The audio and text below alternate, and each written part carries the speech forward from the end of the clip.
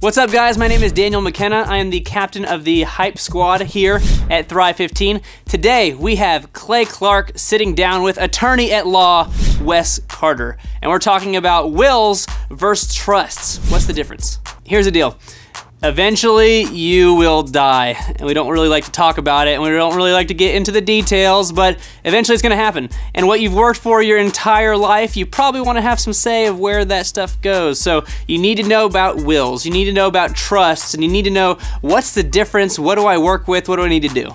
Here at Thrive 15, we believe that knowledge without application is meaningless. Unless you actually take the time to learn something today and apply it to your life or your business, watching this video is going to be more meaningless than a monkey on stilts. Although that would be hilarious. I'd like to see that.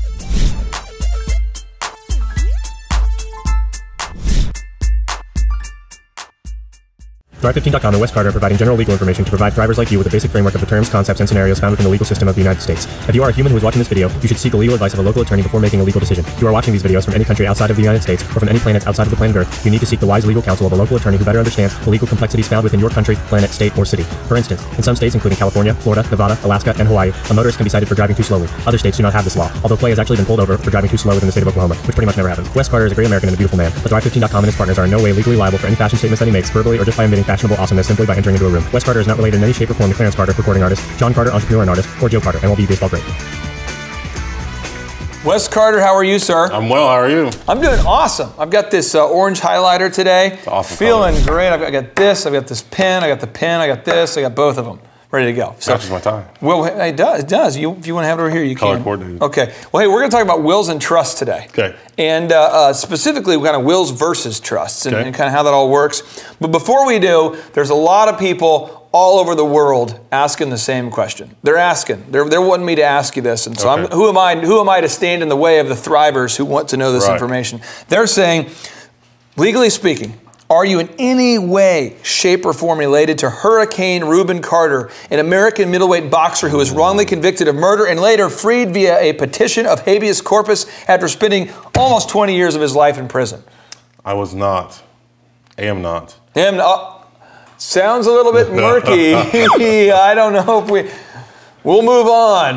He might have got married or divorced along the lines, but no. Do you want to plead the fifth? So. I understand you can. Yes. Not in this space, but in court. I don't want to offend the Carter family. Okay, all right. So now we'll hop into it now. So today we're talking about wills and trusts. But before we can get into that, I'm going to read off the definitions of each one, and then I'm going to get some clarification from you as to what it means in common sense terms that common folk like myself can understand. Sure. So I define a will as being a document on which a person specifies the method to be applied in the management and distribution of their estate after their death. It's a very good definition. Yeah. Do you tell me what this means to common folk? What is, in your mind, what is a will? Just a written document, typed, written, depending on what kind of will it is, that says, here's what's going to happen to my property when I pass away. Here are my heirs. There's property left over after I name all this property. It's going to go to this kind of leftover bucket, and that's pretty much what it does. Let's say, like right now, I'm 33 years old, but I kind of sound like Mickey Mouse, and I say, I'm 33, why do I need a will? You know, why do I need a will? Well, everyone needs a will. One, if you have children, you're going to want to name who's going to take care of your kids if something happens to you and your spouse. That's one of the most important things probably. Okay. And also, it's going to protect your family. You might be 33 and have 5 kids. And if you were to pass away, you don't want your family to have to go to court and go through a very lengthy process, have the wealthy man that you are, have all of your relatives come out of the woodwork, want a piece of the pie. Can I ask you this? Is it if I eat 100% gluten-free diet, 100% organic, the chickens that I eat have been free range. They've never actually been enclosed in a cage. Okay. I'm doing all those things. I'm doing all the moves to extend my life. Do I still need a will? Still need a will. You could be the healthiest man in the world and get hit by a bus. Well, luckily I stay away from buses, and I'll tell you that. So I obviously don't need a will. But okay, so now we're moving on to trust. I want to define the word trust.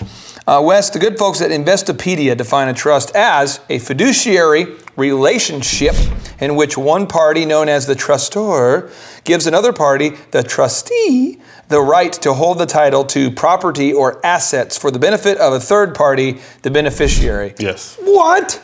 What does that mean?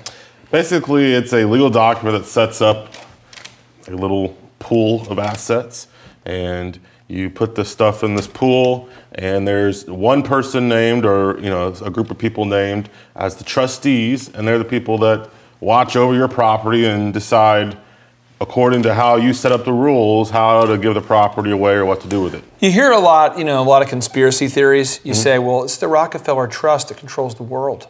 It's the Rothschild Trust that controls the world. What are these trusts? People say, oh, these trusts. Does this mean it's like someone's created this organization and now it's been around for hundreds of years? Or walk me through this here. Yeah, it's basically can live on for a very long time, but it's a piece of paper that says I'm going to create a trust and I'm going to make these rules. I'm going to put this money into this imaginary thing, and here are the rules by how it's going to be distributed.